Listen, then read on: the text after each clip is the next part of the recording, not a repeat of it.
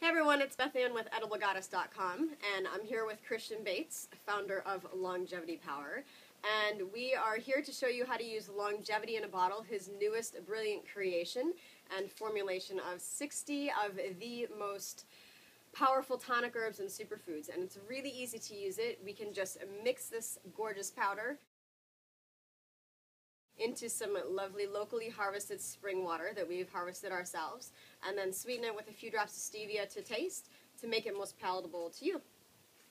So we'll dump it in here, stir it around. That was about 1 teaspoon, and really the amount of water that you use, it doesn't even make a difference. It could be any amount, whatever. We could probably start with like half a cup to a cup. The herbs in here are water soluble, so it mixes in very quickly. And then just to taste, we've got some organic vanilla stevia. Put a couple drops of that in.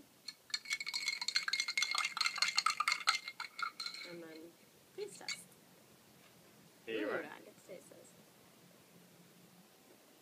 Yeah, I love it. So I love it because, I really like bitter herbs. I can, tolerate it really well.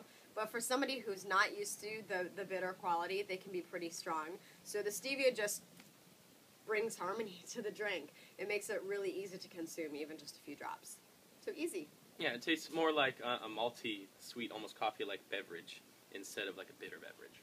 And this is just the easiest way to do it. So if you're rushed and you're busy and you don't have much time on your hands, this is like probably the first way that you'll start. But you can also, of course, add it to any kind of superfood smoothie or even fruit smoothies or elixirs and tonics and all kinds of like liquid nutrition, high vibe creations, to homemade chocolates, raw food chocolates, and any kind of desserts or anything like that. You just wouldn't need to heat it, or you wouldn't want to heat it because they're already some heat extracted and some cold water extracted.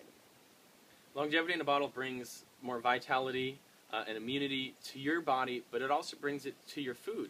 So you can up-level any recipe, especially like a dessert, with just a little bit of longevity in a bottle, and suddenly that whole recipe comes alive and becomes a very therapeutic, strategic, awesome recipe as well as a tasty one.